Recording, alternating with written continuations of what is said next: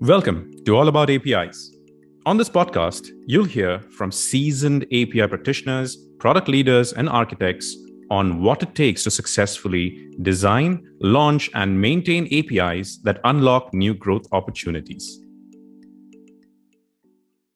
Hello and welcome, everyone. Thank you so much for joining us. This is the All About APIs podcast. I'm your host, Buddha, the product evangelist at Tyke. And over the course of the season, we have been covering topics associated with API-led product growth. And during that journey, we've explored a lot of different aspects, a lot of different elements of this specific part, this specific area of API-first products. Today, we're going to be going deep diving into the world of API monetization. And joining me in that journey is the one and only Kin Lane. So hello and welcome, Kin. It's lovely. It's a pleasure. It's an honor to have you with me. Thank you for having me, Buddha. This is awesome. I'm so pleased to be here and helping you all with your podcast. Wonderful. So let's kick things off. Perhaps a quick introduction of all of the things that you've done, your fascinating journey, your fascinating career that you've had so far, got your own podcasts, you writing your books, you got the blogs around, the API Evangelist, which was kind of an interesting one because when I started off as an evangelist, that was the first thing I searched. And like, I wanted that name so bad. But anyway, let's just talk about you. A quick introduction, perhaps, into your world. Happy to. So I'm first of all Kin Lane. I'm Chief Evangelist now at Postman. But yeah, I've been known as the API Evangelist because I've had this blog since 2010. I think it's about 5,000 blog posts was my last count that I've written in a decade about APIs. And what I was doing before API Evangelist, I'm a database expert. So I've been doing databases since the 1980s, just to date myself there a little bit. But fast forward that, I'm doing database-driven web applications, service-oriented architecture. I'm building websites using databases. And I saw APIs, the ways APIs started being used in 2006 with Amazon Web Services, and then 2008-9 with the iPhone, and delivering resources to mobile applications on iPhone and Android. And I was like, there's something here, because I've been using APIs for a while, different shapes and sizes, but I saw groups really starting to get organized. And it was right about that time that I saw kind of the concept of API management kind of codify in the way things were happening. And I saw companies getting more organized about how they do APIs and having deliberate business strategies around them. And I just wanted to understand it more. And 12, 13 years later here, I'm still doing it. And I've helped a lot of enterprises with their strategy. I've worked for federal government. I worked in Washington, D.C. for the Obama administration. Did work for the European Commission on API standards across member states. And then found myself in 2019 joining Postman to kind of get a little bit more practical and hands-on in how I do APIs rather than just talking about them. So. Wonderful. That's been quite the journey, and following your work through the years has been absolutely amazing. The blog posts were pretty much my first foray into evangelism started with your blog posts, and then looking forward into, I think, when you started Breaking Changes as well, which is your podcast, and again, great conversations. We actually had Deepa as well joining us for one of our conversations, which has been absolutely fascinating speaking with her. So yeah, absolutely a big inspiration for myself and pretty certain people in the industry as well. So with that introduction, thank you so much for that. Just moving on to our topic for today, which, again, given your background, looking at all of the different aspects and sort of the journey, the history of APIs, where we've been, where we are coming towards, the evolution of how businesses are approaching or thinking about APIs, whether that is an API first approach to things or API-led product growth, for instance. A big conversation topic these days is productizing and monetizing APIs. So, but in a lot of cases, there is an oversimplification that goes around that, which is API monetization is basically getting paid for your APIs. And how do we make that possible? So that's kind of a lot of the conversations tend to be driven by them. But obviously, when you get into the weeds with them and exactly what they're actually looking for, that is kind of far from reality in some cases where, you don't have the basics in there. But so I just wanted to get started with your thoughts and opinions into the world of API monetization. What is it? How do you view it? And, what are the different aspects of it?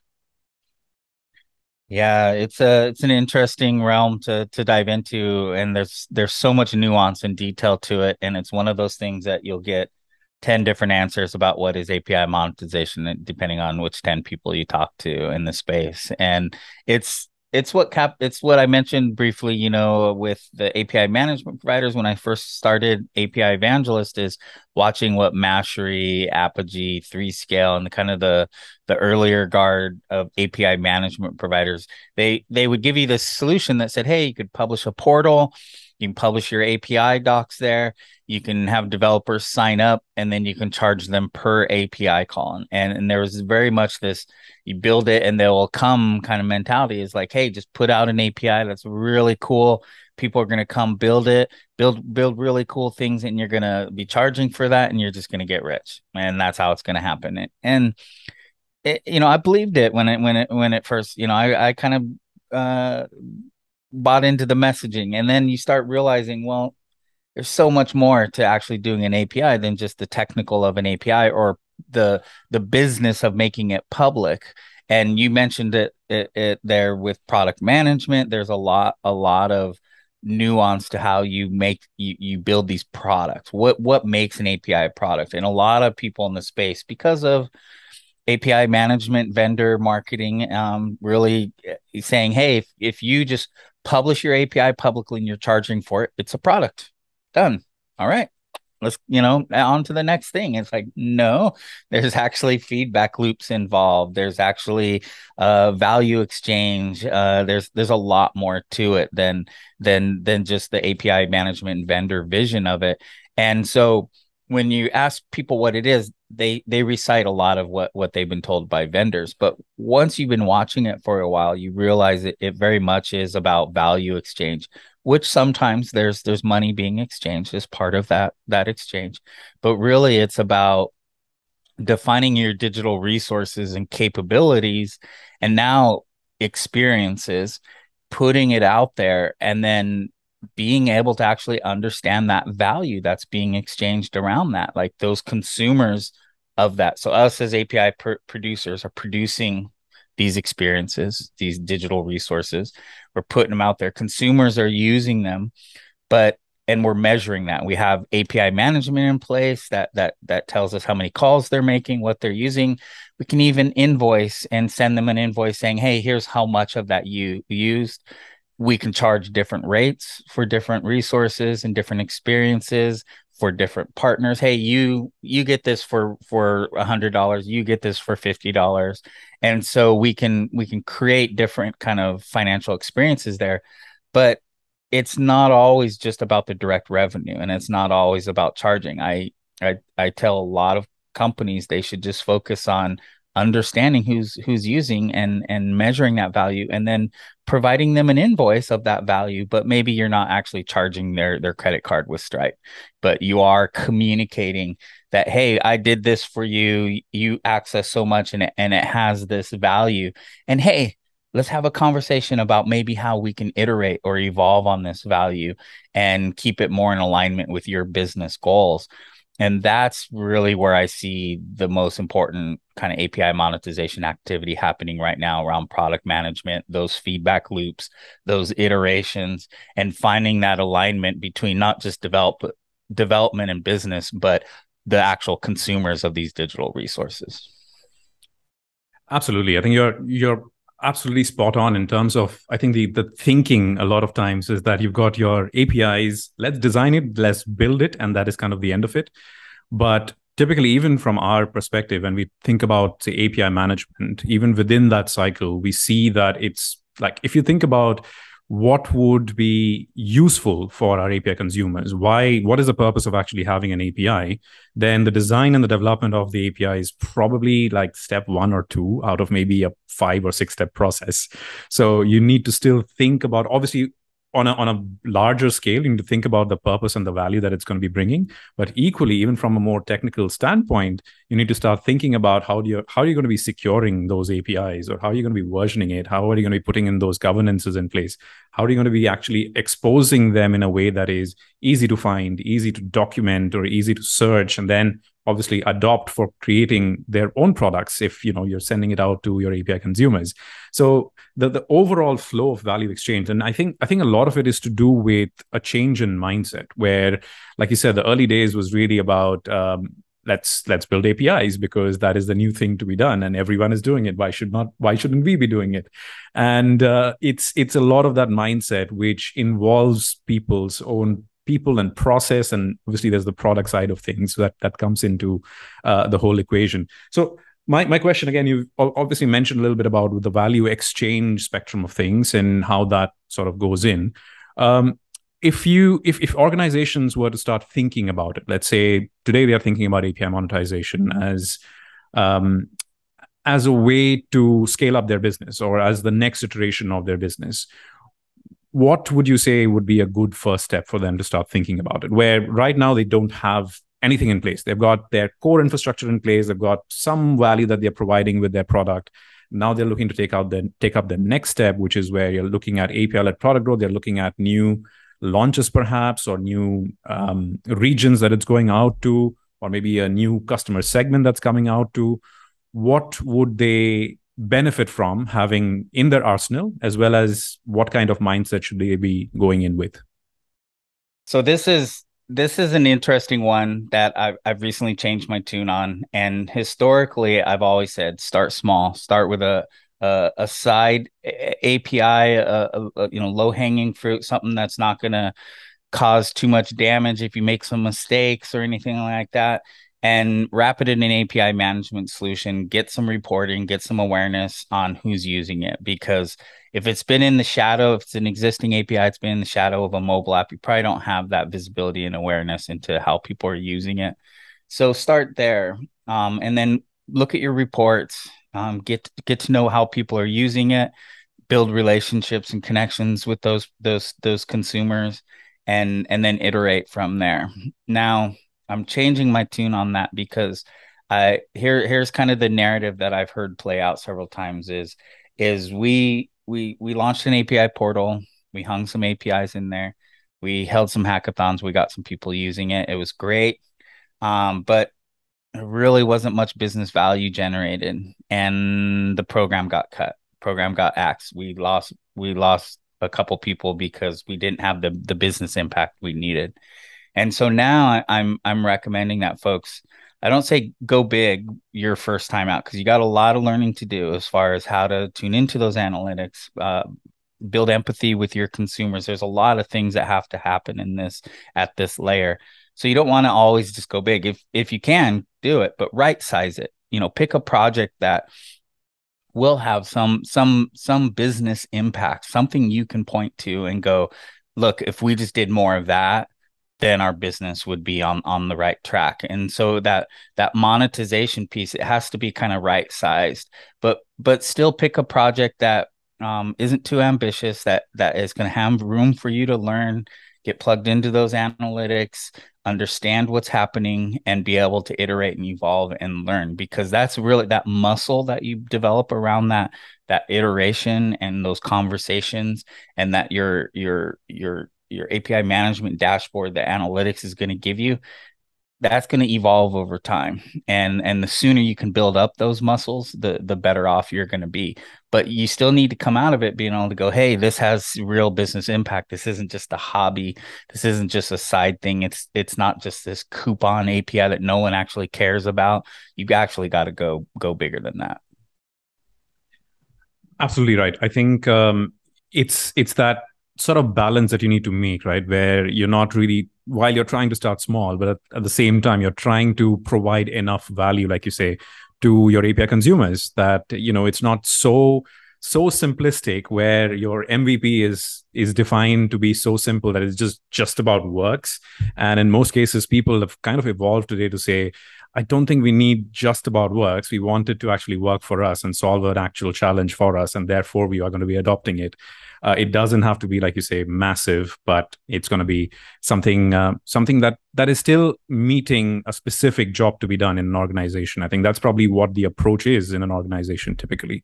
And if I think as a conversation with some of our sales teams folks and customer success teams, I think they are always emphasizing that how do we take the conversation from, oh, this is fantastic and this is a great to have, to a conversation where it is, we must have it now. And I think that transition is, I think that's kind of the trick. That is a trick to success, perhaps, for an organization. Yes, yes.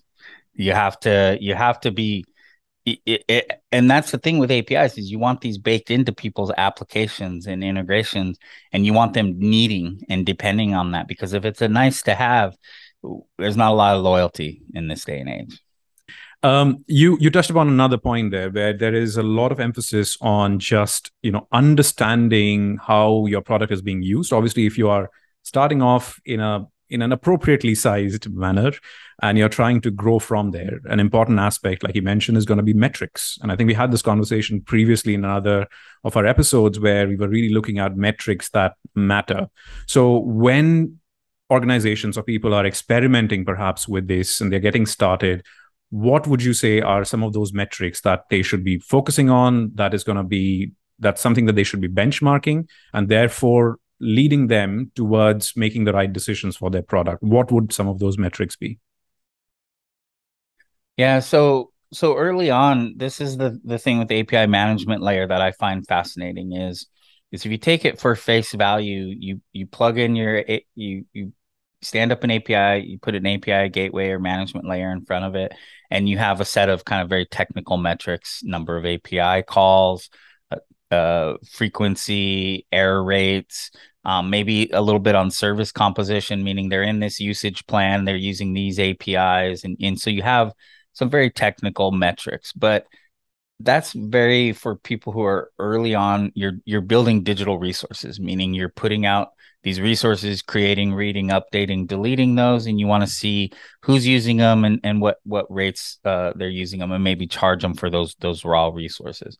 But where I see people really progressing is they're not just built, they have a base buffet of digital resources, but they've now stitching those together into more meaningful business capabilities that actually accomplish a business goal. So, for example, digital resources are products or orders, where a digital capability is your your product search, your shopping cart, and your ordering process. So it's very much stitching together those resources into a capability for your business. And then the third mature kind of aspect of that is you're building experiences. So this is like, oh, I found this product on a Instagram, and I one click bought, purchase, frictionless experience, and it was smooth, easy. I got what I wanted. And so how you how you build in metrics into those experiences, and to go from resources to capabilities to experiences, and then measure and track and build awareness around what matters. That awareness building is really what your API management layer is for. It's not just about authentication and security or reporting and analytics. It's about awareness building. So it's not the dashboard, it's you. It's what you learn from that dashboard over time watching. And then you can tweak and dial in your metrics to be more meaningful. And here's an example of that is the most common thing we say when it comes to onboarding new users is that time to first call. So someone Googles, says, I need X, Y, or Z API. They discover, land on your API portal, they register, they sign up, they get a key, they're looking at your docs, they understand what's possible, they're able to make their first call. So that whole journey right there, you want that time to first call as short as possible, because if I have to sign up and wait 48 hours, you probably lost my attention. If I have to, there's a lot of things you can do in there. So that time to first call and reducing that's been a big focus point. But you mentioned Deepa earlier, and Deepa, when I did my podcast with Deepa, which resulted in me hiring Deepa and bringing her onto my team, is she mentioned time to first value. Okay, so it's not just time to first call; it's picking an API endpoint that represents value to producer and consumer. So it's not just, oh, here's the first API call I'm making that I'm getting charged for. I guess that's a very simplistic way to look at value, but come up with some other part of this journey that, oh, I made my first call, but now I'm making the series of API calls that show it's integrated into my app. It's supplying my customers or my end users with what they need as part of my application experience. As a producer, come up with those ways of defining what those API calls are, and then track that time to first value. How do I go time to first call, but rapidly go past it to generating business value and meeting those metrics that your product managers hopefully have set and are working towards as part of what they do. Given your background as well, working with standards and perhaps in the government space as well, I would imagine a lot of those conversations would come up where standardization as a mechanism for growth and not as a mechanism for inhibiting innovation is kind of the idea. Now, how much that is executed or not, it's probably debatable, but I just wanted to get your thoughts on standardization as well, and the open API standards and open standards in general across maybe the financial services or just in general API consumption. What's your take around that? And, what do you think is maybe missing, or maybe it is doing what it's meant to do? Yeah, I mean, standards are interesting because it's another one of those words that means different things to different people. And I have a very fluid definition of everything from internet standards and IETF and HTTP is a standard. Like, standards are good. We should do this. And then industry level standards. You mentioned PSD2 and others. Fire specification for healthcare. But then there's a wide range of other types of standards, OpenAPI and Swagger, JSON schema. Standards are good, but just standardizing is so important in what you're doing, because the sprawling digital landscape that has emerged over the last 20 years to support all the website activity, all the mobile app activity, every project to come along, integration partner, just every ad hoc thing to come our way. We have this sprawling landscape that isn't standardized at all, or very rarely, but it has some standardized elements. We're using HTTP for a lot of it. That's a good start. And so anywhere you can standardize is so important. And Swagger OpenAPI is an important first step. And a lot of people just purely see it as documentation. Oh, this is just so I can generate docs. Others will see it, this is just so I can generate code, SDKs, and I can auto generate. I see OpenAPI as, hey, this is us getting on the same page. So when I say this path has, three properties, and here's a schema that you're going to get returned, you know what I mean when I say that. It's precise. It's machine readable. It's not always as precise as we would need it, but it's much more precise than we've been. And so just doing Swagger OpenAPI to map your landscape, this sprawling landscape, and standardize what you've already been doing so that we can see it, because APIs are very hard to see. And this is what I think why API management is so important, is because these APIs have emerged in the shadows behind our mobile applications, and we don't see them. And so it makes standardizing in any way, or steering in a direction or another, or eliminating redundancy and being more efficient or being secure, much more difficult. If you can't see it, if you're not aware of it, you can't change it, you can't secure it. You're never going to be able to do any of those things. So standardizing for me is really just about getting on the same page, and API management is really key to that, because that's how you're gonna bring visibility to all these APIs. We're going to have a contract that between producer and consumer for each of these APIs. It's registered in the gateway. And now we're on the same page. We can start having a conversation at scale across many teams about what needs to happen. And we can have guidelines and standards for now what should we be doing to further standardize, further stabilize this forward motion. And you're never going to be able to do it without standards. It's very interesting because if you think back about the philosophy behind why APIs came into existence in the first place, was really to have that universal language. It is the language of service to service, system to system communication. It is meant to be that standard language, but I think somewhere down the line, those languages got fragmented by dialects, as we call it, perhaps in terms of API styles. And you've got people who have their own variations of it, their own versions of it, because the initial definitions, while they were still better than no definition, I think they were a bit loosish, I would say. So it left a few things to interpretation. And I think that's where some of that fragmentation came in, and how people were implementing it wasn't standardized, therefore making it harder to integrate, harder to actually accomplish the communication that was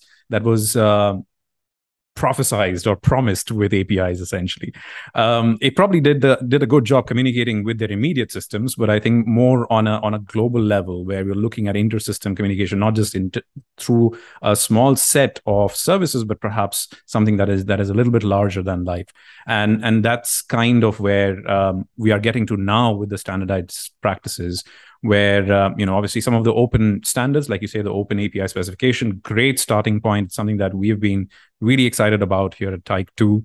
But even thinking about open banking and PSD2, of course, there is still room for improvement with some of that. But again, the philosophy behind it, which is something that I absolutely love about APIs. When I think about technology, the philosophy behind why some of that stuff exists is always something that I find fascinating, because when you think about standards, a lot of those standards were built because banking systems, if you wanted to integrate with any of the systems, everyone did their own thing.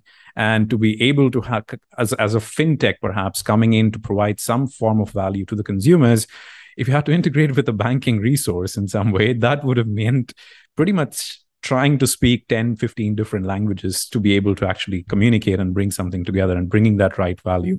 With that standardization, the promise of that standardization there, the open standard, is that now you are, like you say, on the same page. And therefore, now that you've got the basics out of the way, your foundation stuff is done, you can start with your innovation journey, and you can start with your growth promise that you're really looking at. So with that, really quickly onto some of the examples that I'm quite curious about, because we've spoken about standards, we've spoken about how organizations can get started. I'm very curious now, given your years of experience in this field, what are some of the, say, organizations that you have seen who've done this well? Maybe you don't have to name them, but what were they doing right? And on the flip side of that, organizations who've got it horribly wrong, and what were they doing wrong? So one of the ones that has been started doing it right is the U.S. Department of the U.S. Census Bureau. So this is the federal agency in the United States that's in charge of counting the citizens and creating the demographics. And when I first started talking to them in 2011, they produce downloads of their data. So you can get the 2010 census as a massive download. And I said, hey, did you think about making that available as an API? And they're like, oh, no way we could do that. We just got to make this available. We can't put our opinions on it. And API management would be us putting our opinions, locking it up. We got to just make it available and let people use it. And I'm like, well, it's a multi-gigabyte download and it's pretty complicated. Not everyone has access to make sense of that and has the resources to do that. So you're immediately being opinionated in who can have access to it and who can't. So you're doing what you just said you didn't want to do by doing what you're doing. And then I'm like, do you know what Google's doing with the flu information and tracking flu around the country? Are you aware of what not MailChimp, forget there was a data company out of Texas. Anyways, a data company, what they're doing with it. And I just rattled through New York Times is doing, and they're like, no, we had no idea. And you need an API management layer, because then you would know who's accessing this data. And they kind of begrudgingly launched one, and then they came back to me a year or two later. We launched a portal, and hey, you know what? we found whole new classes of users who just wanted a slice of the data. They didn't want the entire data set. They just wanted a certain slice to be able to query a section of it, have it in a spreadsheet, and make information. And you know what? These people were ones who were willing to talk to us and give us feedback, and they've proven to be so valuable. So these feedback loops have been established, and it's changing the way we're doing the census in the future and digitizing the census. So it's like, all right, now we've connected. An example of bad. I have what I consider companies come to me and or institutions, companies ask me where do we want to do APIs and where do we start? I'm like, I guarantee you're already doing APIs. You're just not doing them with any strategy. You don't have a gateway or a management layer, so you don't have any visibility. And so I had this report that I would do called low hanging fruit. Here's the low hanging fruit. So what that meant is I crawled their website and I looked for every page that had a table over 5 rows, every spreadsheet, every CSV, every XML, JSON file, anything that was data in their website. I gathered that into a list and I would publish it to GitHub into a single README. And I said, there's all, and I organized it by type of resource. I was like, here's your digital resources. These should be hung in a gateway.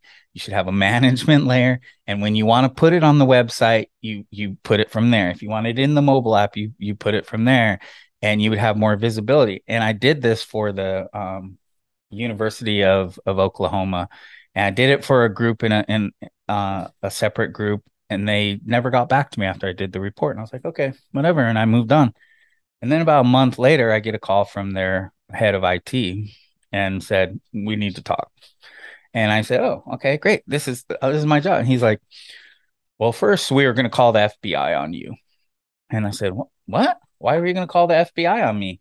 And he said, well, it looked like you hacked our systems and just did a dump onto a GitHub repo. And I said, oh, no, I harvested all that. You're public. I just grabbed your domain and harvested every page and grabbed every URL. He's like, yeah, you know, he figured that out. It took us a couple weeks to figure it out. But apparently there's a whole bunch of spreadsheets with budget data, with PII, with all kinds of, and people were publishing spreadsheets to public locations, but they didn't feel it was public. And they were using that to share data and sensitive data. And so we've taken that down and thank you, for alerting us to this. And I'm like, well, you know what? Had an API management strategy, that probably wouldn't be a problem. You would have a little bit more control of your digital assets and resources and what people did. He was like, yeah, we're going to work on that. We'll call you when we need more help with that. So there's two examples of large institutions, I think, that are,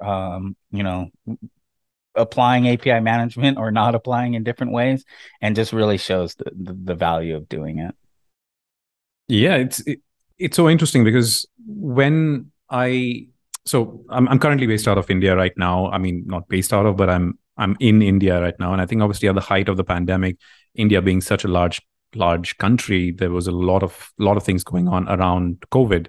And there was a lot of COVID data going in and out. And I think one of the sort of positive examples that I definitely saw there was that all of that data, whether that is looking at what's going on in which part of the country, and India is a fairly large country with a whole lot of people. So there is a lot of data that is going in and out. And I thought they did a really, really good job with that. The challenge, however, on the flip side of it, I'm still going to stay with us. And it's about a lot of the government data is still siloed inside of PDF documents. And I think that's the big challenge, that how do we move that significant amount of data, which is truly significant. If you think about a billion in population, maybe I think we're at almost 1.5 billion now, where that's the kind of numbers we are talking about. And you need scalability to even support something like that at a central level. But equally, there is all of that data that actually exists, but they are so siloed right now that trying to attain any kind of value, trying to extract any kind of value out of a PDF document is a thought that I do not want to think about late at night ever. So it's a real challenge. That data probably right before that hit publishes PDF is probably in a database somewhere. Yeah. that could be exposed, but it's being published as a PDF, and then that's the distribution format. Exactly. And that's the distribution. And that's also that you're talking about the API strategy around how do you expose that information? Because there is always hesitation. And I think that brings me to sort of the next element, probably the last one for today, which is risk management as well, where, we obviously talk about growth and strategies around product-led growth or API-led product growth and innovation and transformation. But there is a big group of people for whom the risk management aspect of something like this, an endeavor like this, is critical.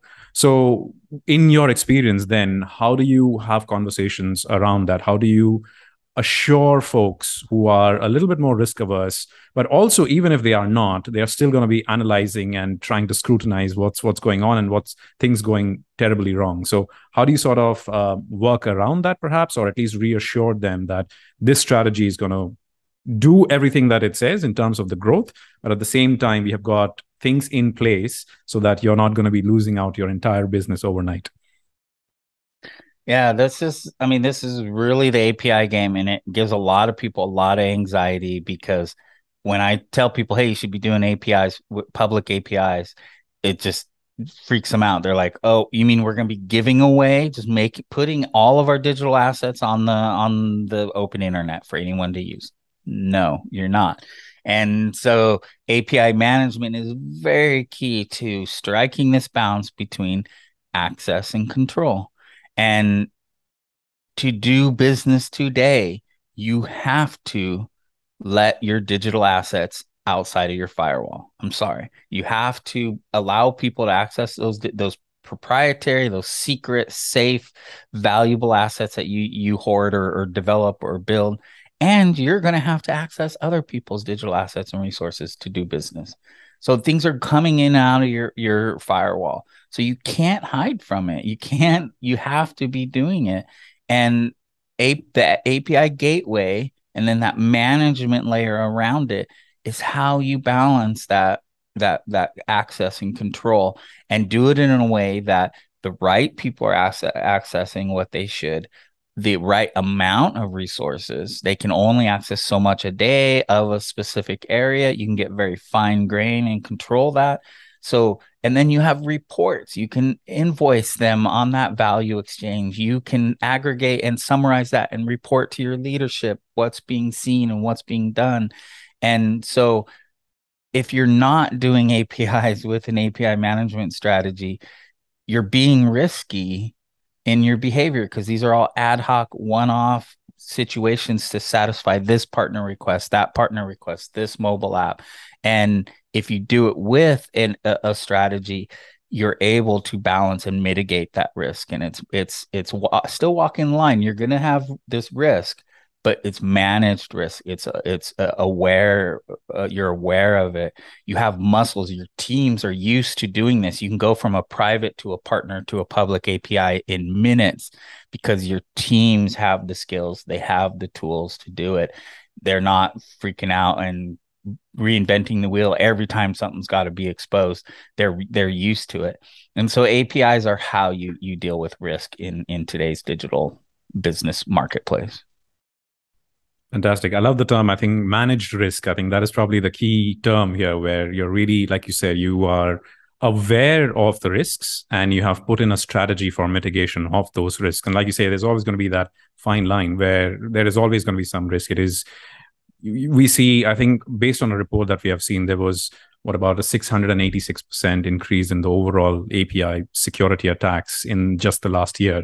And I think that's just going to keep going on. The more we enter the API first world, there is going to be a greater emphasis in the world of API security, and people need to think about that strategy. And I think the worst part, not just the 686 as a number, as a 686% increase, but the worst number was that about a third of the folks who were interviewed during that survey, they did not have an API management or security strategy at all, which is obviously not desirable. So you're not really managing your risk, and you're, like you say, making things a lot harder for yourself, not just for growth, but even for a basic infrastructure level. So with that, thank you. That has been a fantastic conversation.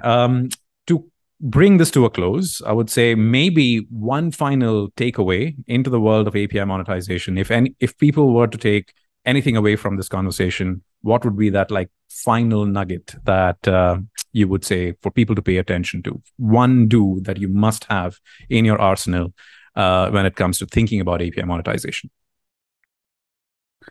Oh man, I mean, you just got to have something that gives you that visibility into that producer and consumer relationship, because if you don't have your finger on the pulse of what your consumers are needing, and be able to respond to that and build that in, and find your business alignment to that, you're never going to be competitive. You're never going to move forward. Everything that comes along is going to kind of derail your business, or be seen as a threat. So to be agile, nimble, flexible in today's world, you just got to have that gateway layer with a management view. You've got to have an aware, and you got to do that across not tens of APIs or just hundreds. I mean, it's thousands of APIs now.